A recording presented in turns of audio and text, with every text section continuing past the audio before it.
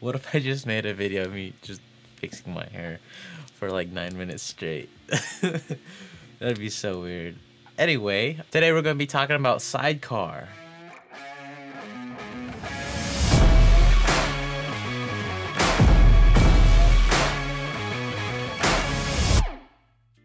How's it going, everyone? I'm Zatu. Welcome to another wedding walkthrough Wednesday. Today we are going to be talking about the Sidecar feature in Final Cut Pro. And if you don't know what Sidecar is, well, this is for all you dual monitor setup people. I am one of those people that have 2 monitors, or a dual monitor person. And I have a ViewSonic VP3481 as my main monitor, and then I have my MacBook Pro 2019 Vega 20 MacBook Pro 15-inch. I'm a dual monitor setup kind of guy. I always enjoyed having 2 monitors. It makes me feel professional as hell, and you know, just like workflow, get things done. You know, like, ooh, that's why I have the whole setup from episode 2 of this series, was like showing my trackpad and Logitech keys and my Logitech mouse, just because I really like to get things done. But anyway, this might be a feature that you probably don't know about, or you maybe looked at this little part on your top bar on Final Cut Pro and you're like, what the heck is that? Every time you plug into another monitor, or if you are editing off of a MacBook Pro and you use an external monitor. So I'll show you guys how to use it and pros and cons. Why did I smile like that? You probably will never see this feature if you don't have dual monitors or you're not plugged into an external monitor. So, I mean, just click off this video and wait till next week. Hopefully we find something that will help you or is more tailored to you. But if you want to stick around, by all means, stick around. But you will see here, up here by like the 6 little boxes, box, that there is this 2 monitor setup. I don't know if it's actually called Sidecar. I like to call it Sidecar, so I will call it Sidecar. So if you click on this drop down arrow, it'll tell you what you could prioritize on your second screen. If you want your timeline on that second screen, your viewer, or your browser. I personally will mostly rock with my browser on my Sidecar if I do want to use Sidecar view.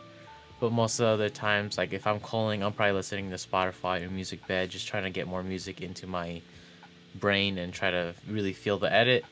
But if I'm color grading, you know, like, again, I'll probably just either put my view scope, my scopes there, or just rock with some music and just get some color grading done. You know, lo-fi music when you're color grading, definitely gotta just try it out. Really gets you in the mood. Or just today's top hits if you're spaz like me. I like today's top hits. Don't hate, man. I'm an R&B guy. If I put timeline for my Sidecar and I click on it, you will see on the other monitor that it is the timeline.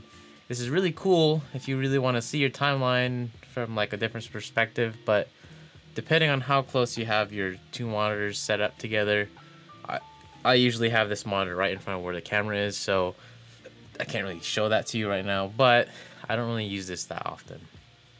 Or I don't really put the timeline on my secondary monitor. Here's what it looks like, what I normally do, and that is my browser. Just because it gives me a lot more screen real estate in terms of like editing.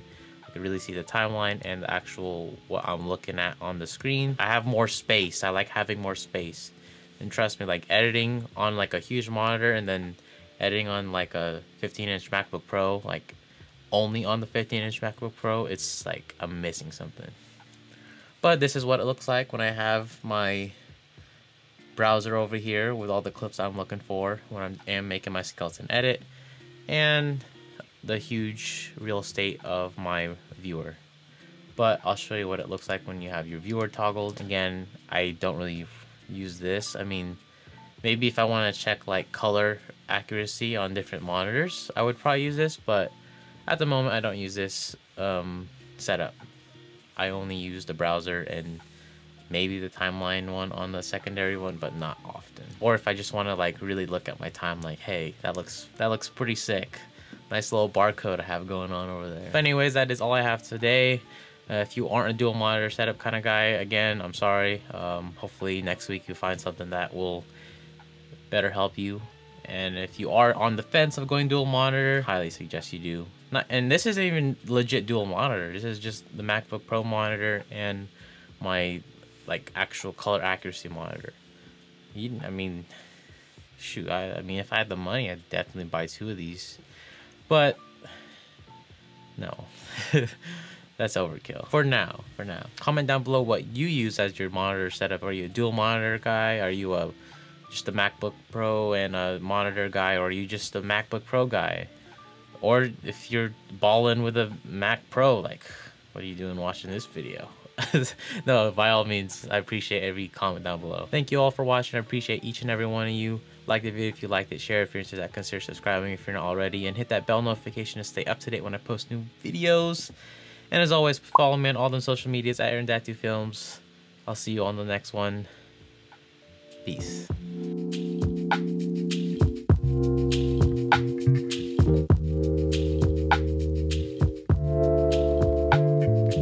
Already, and hit that bell notification to see all the blah blah blah. Bruh, and my hair looking flat today. 2 weeks in a row. If you're into that, consider subscribing if you're not already. Hit that bell notification if you are. My God, I gotta freaking talk, bruh.